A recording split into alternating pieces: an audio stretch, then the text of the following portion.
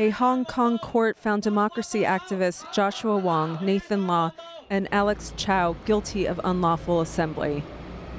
The three were among the leaders of the 2014 Occupy Central movement, a civil disobedience campaign whose stated aim was to support the election of Hong Kong's representatives via universal suffrage. No matter what is the penalty or the price that we need to pay, we will still continue to fight against the suppression from the government, and also we know that facing the largest communist regime in the world is a long-term battle for us to fight for democracy. Wong and his fellow activists were charged in 2014 after they climbed over a cordoned-off area in front of city government headquarters, known as Civic Square, at the beginning of the 79-day Occupy Central movement.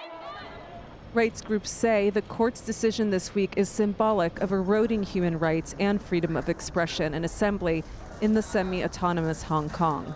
Although I'm convicted, or three of us are convicted, we will still fight on the path of democracy, and we will not afraid on whatever the government have done on us. So I believe that is very, very important, because we have to show our courage about we don't afraid of any repression, and when it gets stronger, we'll also get stronger.